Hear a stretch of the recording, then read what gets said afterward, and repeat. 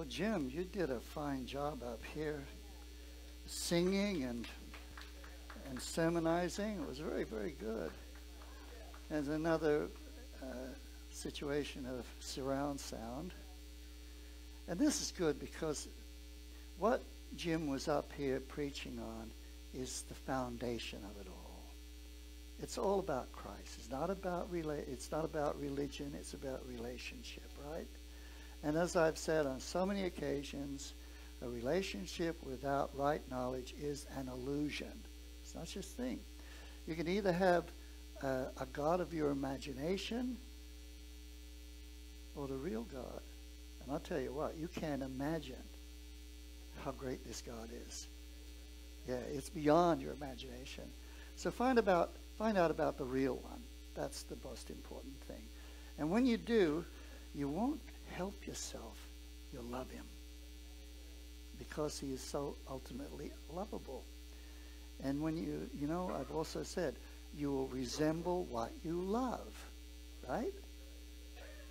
So right knowledge is really important. We got a lot of it this morning from Pastor Jim, and now I'm going to follow up with something a little longer and a little deeper, okay? Because, one of the things I'm up here for is not just to feed you, but also to give you a good understanding that you can use when you're confronted with people who tell you that this is nonsense, that there's nothing to it. I want you to be able to say, hey, listen, the only way you can say that is if you don't know about it. And here's how you can find out about it. The preacher sought to find out acceptable words, and that which was written was upright, even words of truth. Let the word of my mouth and the meditation of my heart be acceptable in your sight, O Lord, my strength and my Redeemer. Revelation chapter 1, verse 8. It declares, I am Alpha and Omega, the beginning and the end, saith the Lord, which is and was and which is to come, the Almighty. Who said that? It's Jesus said that, right? He says he's the Almighty. He says he's the beginning and the end. He says he's the Alpha and the Omega, the Aleph and the Tav in the Hebrew. It's Jesus. Well, what is a beginning and what is an end? A beginning is a start, which implies that there will be an end or a completion. But it can also be a source, which implies product, a source producing something. God is a start. He is the source. He is the point of origin, and he does provide for everything that he started. All of this points toward an end. And what is an end? It's not just a cessation of activity. It is an outcome. It is normal to think of end as a limit of something that has length, or a finish or a conclusion. But it can also be a result, an outcome, something to strive toward, the purpose for which something was begun. Do you realize just how connected the beginning is to its end? Without a beginning, there can be no end. Without a beginning, there cannot be an outcome, right? But we all know that an end does not always have to resemble its beginning. God gave Lucifer a beginning, didn't he? But God didn't give him his end. He chose that for himself. And you know what? We do that too. When Jim talked about many are called but few are chosen, we're all called. There are no exceptions. We're all called. But we have to do the choosing.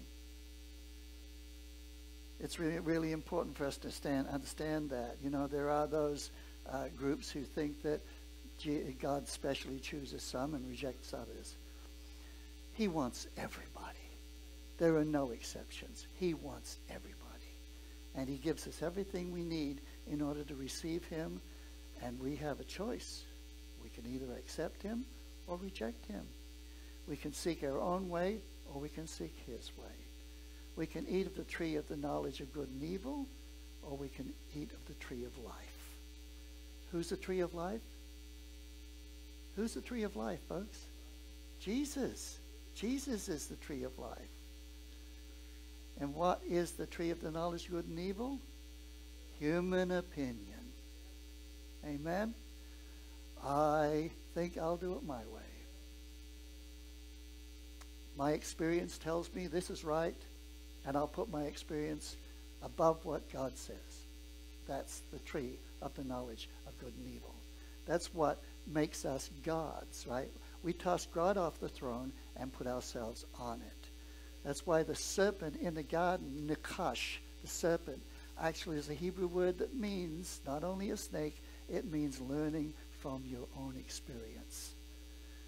And the serpent said, you can learn from your own experience. You can be like God, learning from your own experience. Toss him to the side. You don't need him. And man's been doing it ever since. But 2,000 years ago, that changed. And now we have a choice to make. God gave Lucifer a beginning, but he chose to be Satan. God gave man a beginning. And like Satan, man has to choose what he would like for his end. You know, God doesn't send anybody to hell. Do you know that? Man chooses it. It's a choice. If you don't choose to get on the right bus, don't blame God when you go on the wrong one.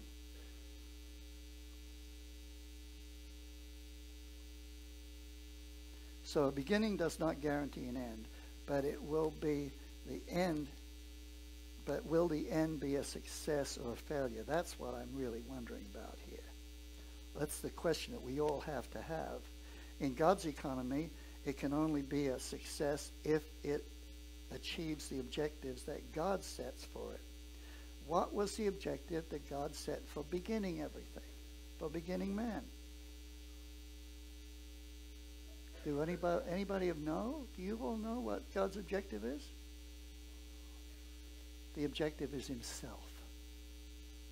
You know, the Word of God says that when it's all over and done with, everything will be God all in all. Right? God will be all in all. Right? Doesn't it say that? The objective is God himself. Look at 1 Corinthians 15, verse 28. Now, where all things are made subject to him, to God, then the Son himself will also be subject to him who put all things under him, that God may be all in all. So God's objective in the very beginning was for the end to be himself, right? That everything be in him. God reveals himself in Jesus. He is the first, in the first verse of the Bible and in the last verse of the Bible. And I might add, he's in everything between the two. All the way through the Bible, you see him. But you know what? You've got to know what he looks like before you'll ever see him there. Right? That's one of the things that happens as you get more acquainted with who this wonderful God is. And God presents himself to man as a man. You know, this is Jesus is the fullness of the Godhead in bodily form. Right? That's what the scripture says. You can either accept it or reject it. But the point is that God is unknowable without Jesus. You can't know God unless you know Jesus. Jesus is God made manifest to man. So God reveals himself in Jesus. Jesus is the Son of God in the first word of the Bible, and he is the creator of all in the third word of the Bible. And you know, I know I've said this for some of you, but it bears speaking of again. This is a wonderful thing. It's one of the things that no atheist is able to really handle this. Oh, they can reject it, but they can't reject it with knowledge, because if they equip themselves with knowledge, they start to realize that their objections are meaningless. But the very first word of the Bible has Jesus in it. The very first word. This is 1,500 years before the cross. Now I can go into the hieroglyphs and the beginning of the language and all that, and show you that Jesus is undeniably in the first word of the Bible, and so is the cross, which wasn't even invented for another 1,000 years. Not only that, the second word of the Bible is Elohim, and it isn't a plural. It's a plural singular. How can you have that? It's only when you can have a group going on here. That's the same as the man who walks into the locker room and he says, "All right, team, today we're going to go out there as one." Right? As one. See, that's echad in the Hebrew, a plural one. And Elohim is a plural one. It means that God is a family. That's what it means, folks. All right? Yes, he's the one and only, but he's also a family. And then the third word is bara. And bara is the word that means to create from nothing. So it's B-A-R-A in the English, but in the Hebrew it actually means God the Son. How about that? So God the Son is Jesus, and Jesus is the creator of everything. And you see that in the first chapter of the book of John, right? In the beginning was the Word, and the Word was with God, and the Word was God, and without him nothing was made that was made. And there it is. 1,500 years before the cross. It's right there in the third word of the Bible. Come on. Come on. Now, people can protest this stuff, but they can only protest it in their ignorance. When you start to look into it, you start to find out that this Word of God is of supernatural origin, that it has a divine author.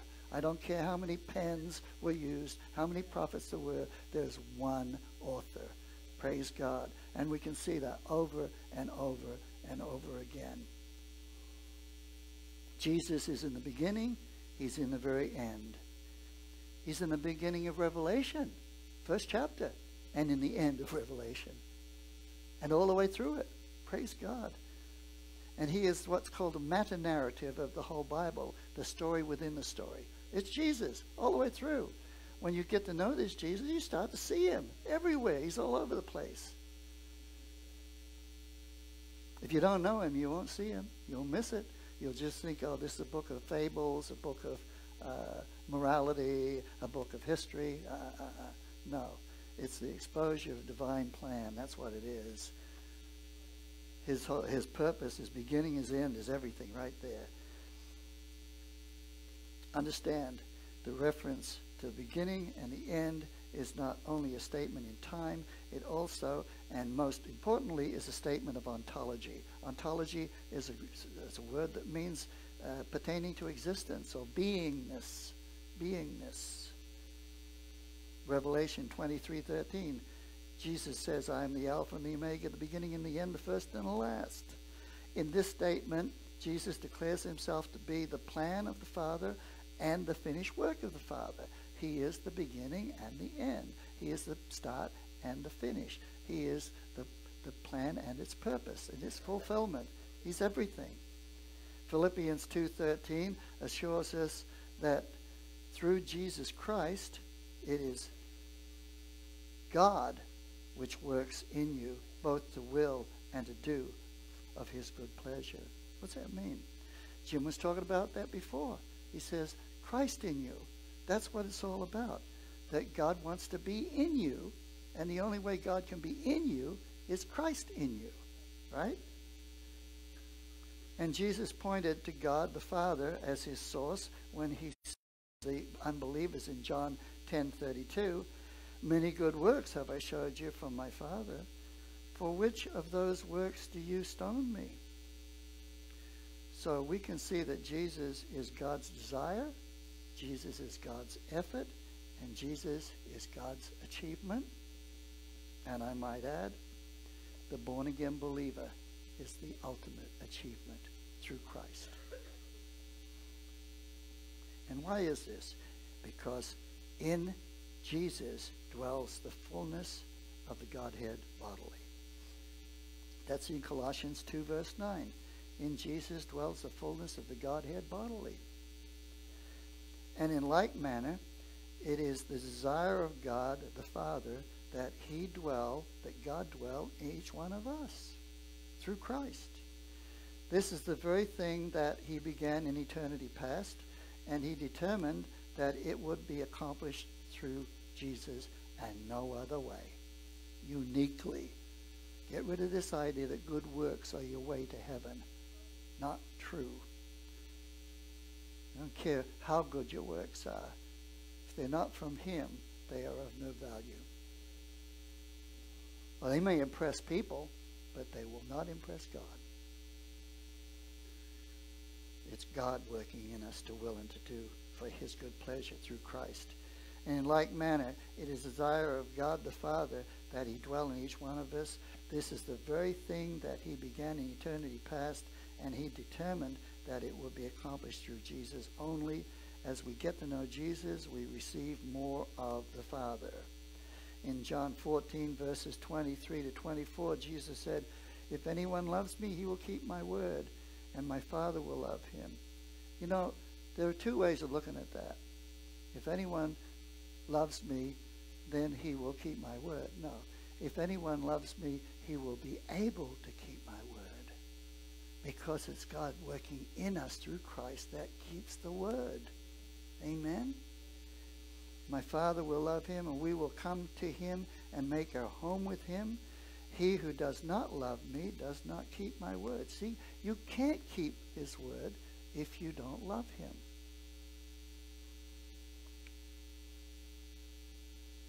And the word which you hear is not mine, but the Father's who sent me. It's the Father's word. Christ only tells us what the Father says. Why? Because Christ is the Father in human flesh. Right? New Age philosophers. I was in New Age for 20 years, folks. Oh, I reached guru level. All sorts of metaphysical flip-flops. Mediumship. And all these philosophical machineries that we have. Of course, it was mostly philosophy. But you know what? New Age philosophers teach that we are to be God. We are to become God. They got it backwards. The truth is, God is to become us. Right? We do not become God. God remains God, but he pours himself into willing vessels. Understand? The New Age philosophers have it backwards. God is becoming us through Christ. This is a profound mystery. What is it? Colossians 1:27.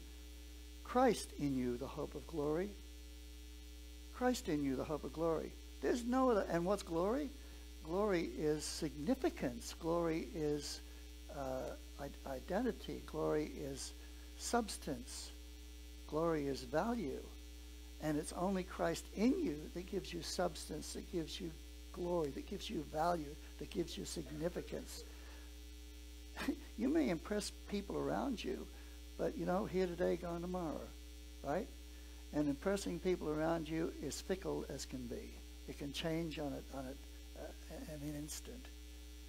But impressing God, that's where it's at, is impressing God. So the New Ages have it backwards. It might be said this way. In Jesus, the Word becomes flesh. So it is in Jesus that our flesh becomes the Word. Huh?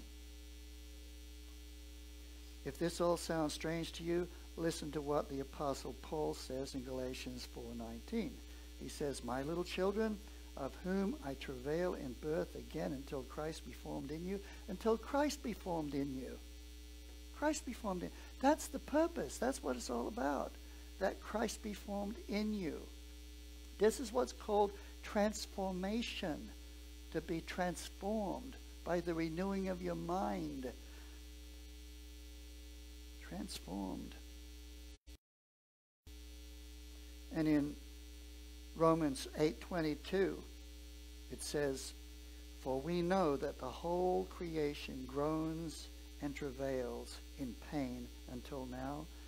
And what now is he talking about? We find the answer back up in Romans 8:19. It is, "For the earnest expectation of the creation eagerly waits for the revealing of the sons of God." And who are the sons of God? They are the ones that carry the Father's blood type. John 1:12-13. This is such an important passage. "But as many as received him by your choice," right? He made the offer. "I give you a treasure beyond measure. Will you take it?" Until you reach out and take it, you don't have it. It's as simple as that. I've said it before. I could offer you a $100 bill right now. Until you come up and take it, you don't have it. But the offer is made universally. God offers it to everybody because he wants that not one be lost, but that all be saved. "As many as received him, to them he gave the right, the privilege, the enablement to become children of God. To those who believe in his name," Jesus, "who were born not of the normal physical blood, nor of the will of the flesh, of your human will, nor of the will of man," the opinion of humanity, unsaved humanity, "but of God."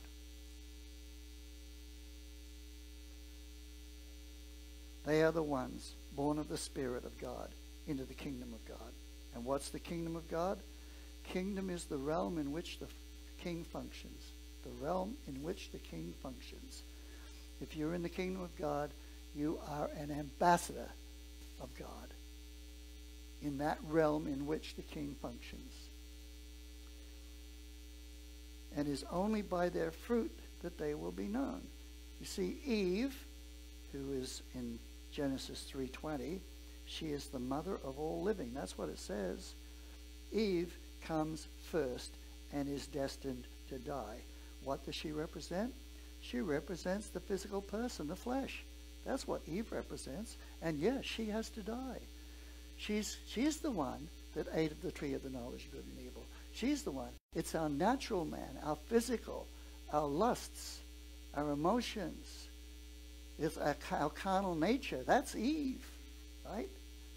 And we see these symbols all through the Bible and what they represent. And they can move around.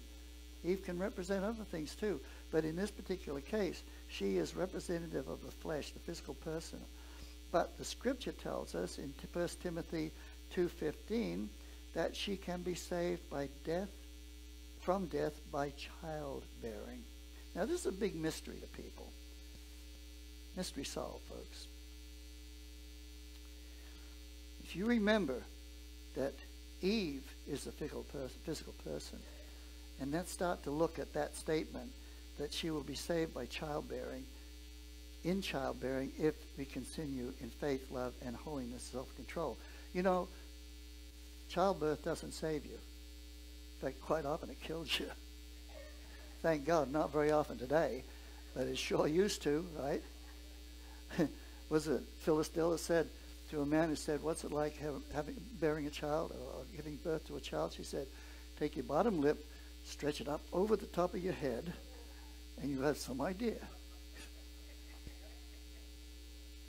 You know, there's some nasty things that we guys have to go through, but I don't know.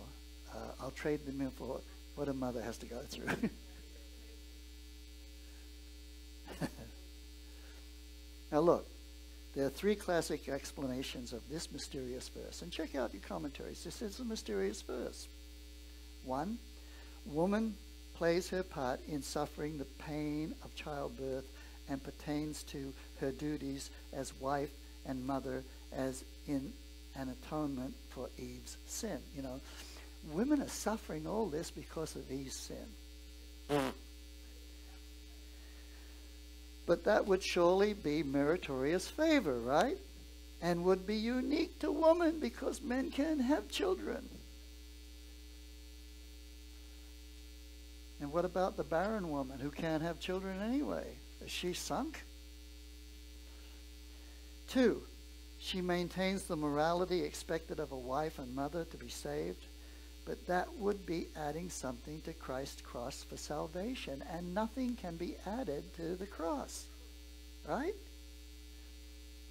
Or 3, that as a Christian mother, she would not suffer death during childbirth. Now that is so ridiculous. But these are the 3 classical arguments for what this passage means. But they all fail to realize that the only way to salvation is through Christ. So the question remains, what kind of childbearing could possibly save anybody? What child is she bearing? Paul gives us the answer again in Galatians 4:19. My little children, in whom I travail in birth, until Christ be formed in you. Are you getting it? Are you seeing it? Now the Greek word translated childbirth also gives us a remarkable clue. It is technogonia, and it means to become a baby, to become a baby. But the word for baby, technon, is right in that word, technogomia. It comes from roots that mean to pay a price, to vindicate, or to pay a penalty. It's also the same word used for carpenter. Jesus was a carpenter. And so we're talking about the travailing of a birth here. You see it? Jesus paved the way for us. He has handed us his glorious commission so that we may become partakers with him of his inheritance. The child which must be born for salvation is the new nature, the new creature. And the woman which must bear it is Eve, the natural man. The natural man. The new creature, or the new nature, emerges as the believer continues in faith, charity, and holiness with vigilance, as the word said, if they continue in these 3 things.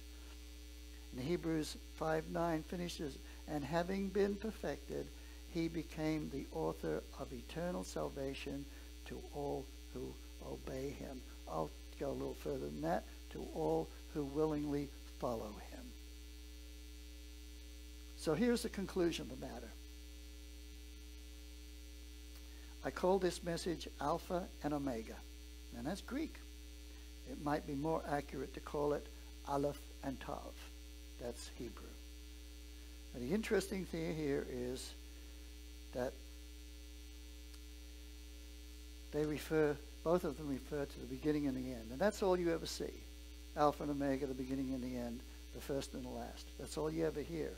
But there's more to the story than that, because Aleph Tav are 2 Hebrew letters that were originally 2 pictograms, and those pictograms were words, and those words were, Aleph was an ox head. The ox head was representative of the first, or the most important, or the leader, and is representative of God the Father.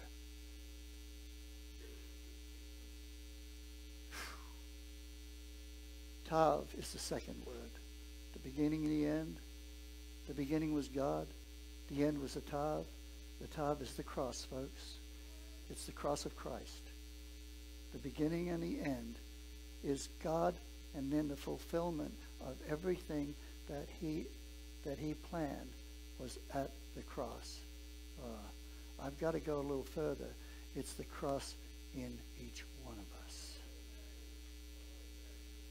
Because not only is Tav a cross, in the original pictogram it was a cross. We're talking about 3,500 years ago, folks. Not only, and this is 1,500 years before there was such a thing as a cross that people were hung on. And I'm getting to that.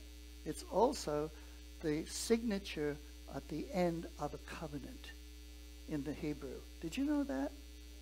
When you write a covenant, a contract that's binding, a cross was put at the end of it. We have that sort of thing today in English, put your X here. Huh? Or if you can't read or write, put an X, right? You see how God has He's incorporated His truth in the most remarkable places you would never suspect, and it's there.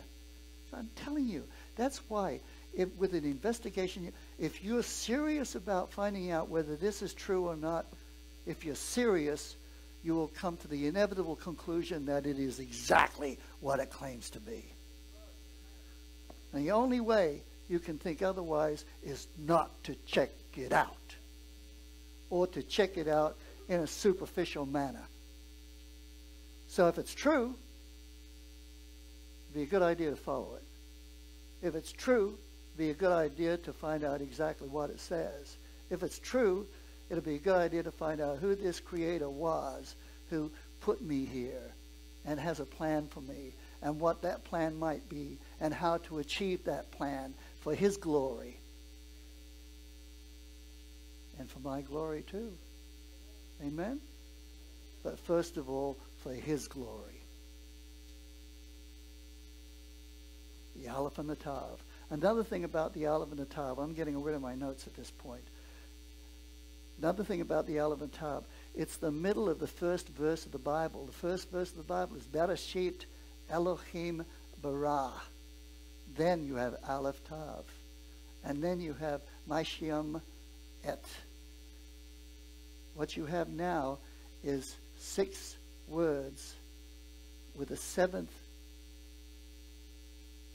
word, 7th symbol in the middle of the 3 and 3.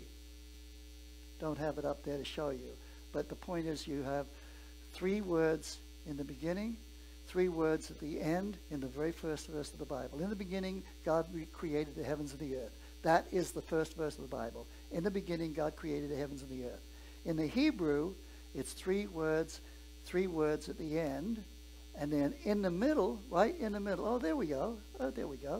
Right in the middle, now remember, created is Bet Rosh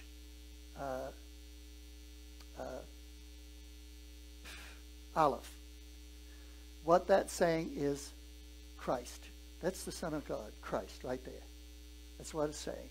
It's the son of the house. The head of the house is his son. Okay? Then in the very middle you have Aleph, Tav, and the question marks there, see? Because nobody knows what that means. What that means is that God put Himself on a cross to bring the heavens and the earth back to the beginning. That's what it means. You have God the Father is the one on the right. That's the X. Then you have like a little house there. Now go to the middle, in the middle. The house, you got, first of all, the first letter. Remember, they're going backwards, folks. They're not reading the same as we do. Then,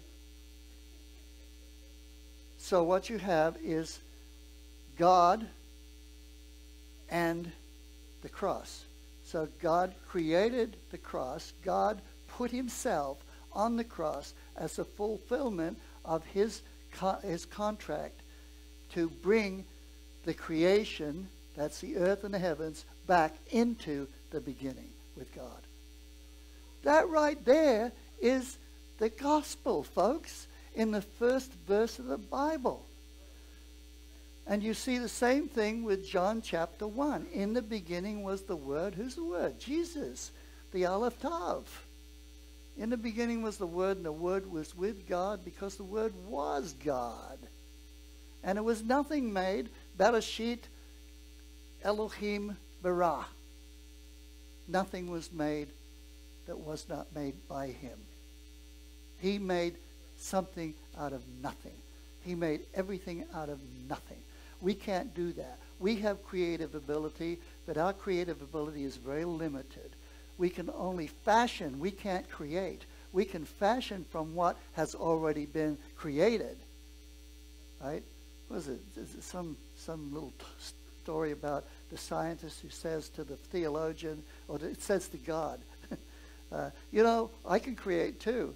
And God said, well, let me see you make a man. And he took some dirt, and then God says, wait a minute, use your own dirt.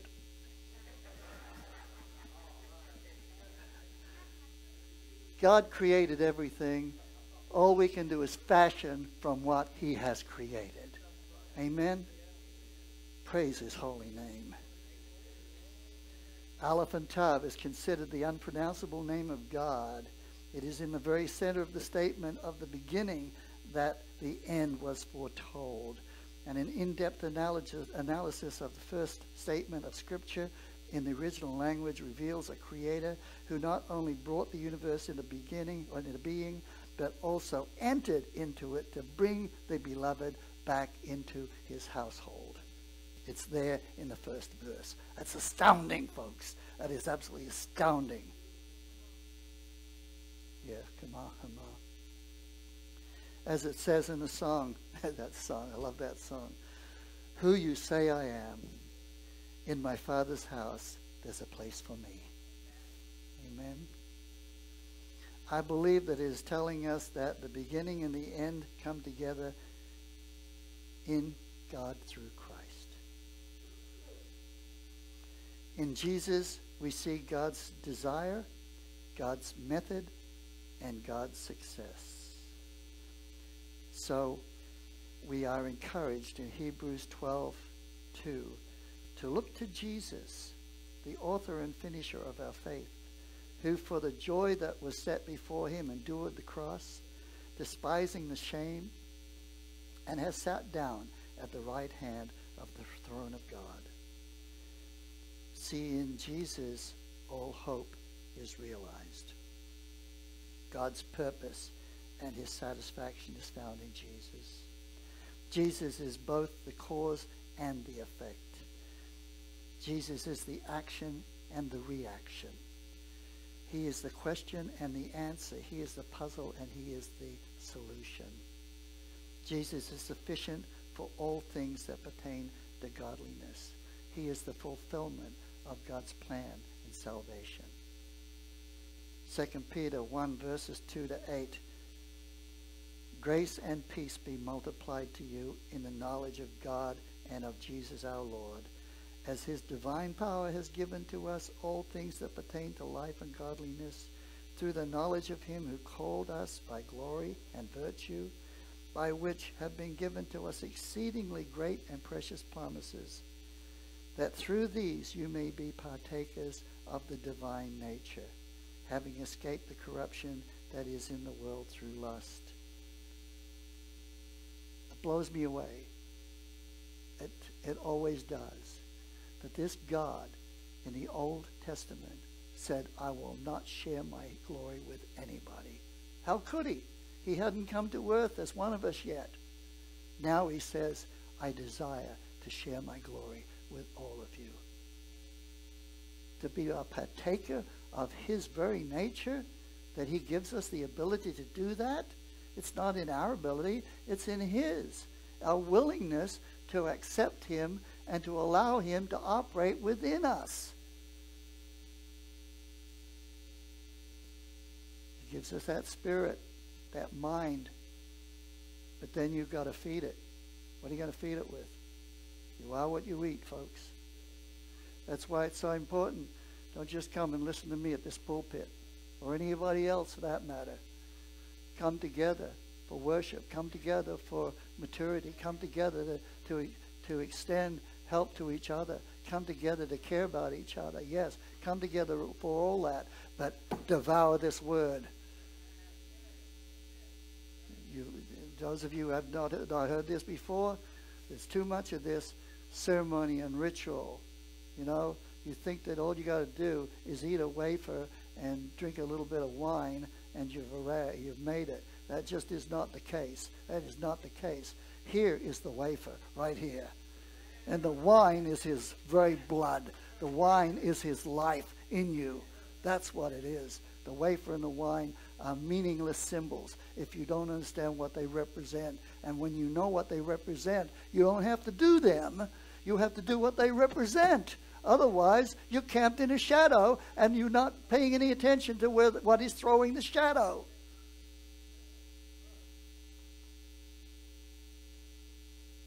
Ritual and ceremony have only one purpose, and that's discipline. But they will not feed you into transformation. Amen? I hope you understand what I'm saying here. I know I'm the Lone Ranger in this. 2 Peter 2, verses 2 to 8. It continues. But also for this very reason, giving all diligence, add to your faith virtue, to virtue knowledge, to knowledge self-control, to self-control perseverance, to perseverance godliness, to godliness brotherly kindness, to brotherly kindness love.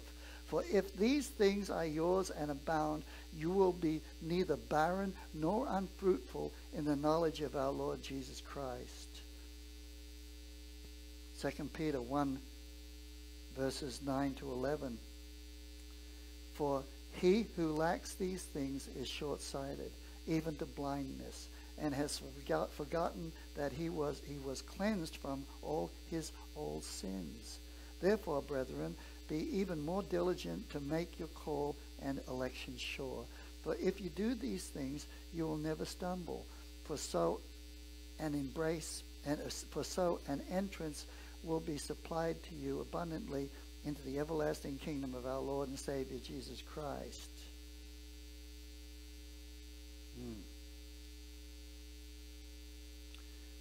Don't be sin conscious. Be Christ conscious. I don't care what you've done in the past. If you've given yourself to the Lord Jesus, if you've done as I did so many years ago, stood in my living room and said, Lord Jesus, I don't know you, but I want to know you.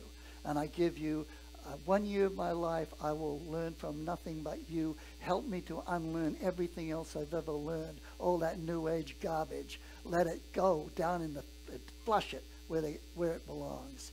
And I just want to hear what you have to say. And I read my Bible, and I listen to Bible tapes. And 2 months later, he showed up in my car with me. But you know what? He wouldn't have showed up if I had not taken the word into me. This, if you don't eat, you'll starve. And if you don't feed that new spirit that you've asked for with the right nourishment, it will wither and die. Simple. But as you feed it with the right, that which nourishes it, it will grow, and it will make you conquer anything that comes your way. And all for the glory of God. All for the glory of God. I finish with this. Revelation 21, verse 6. And he said to me, it is done. When he takes up residence in you and me, it is accomplished. It is done. For why? I am the Alpha and the Omega. I am the Aleph and the Tav. The beginning and the end. The cause and the effect. I will give unto him that is athirst of the fountain of water of life freely. Amen? Amen. What a glorious, glorious future God has for each one of us who will simply accept and follow him. Okay, be obedient to him, yes, fine. But I like to say, follow him. Follow him. I follow you, Lord, because I trust you. I follow you because I love you. I follow you because I have been given a spirit that enables me to see you as you truly are. Amen. Amen.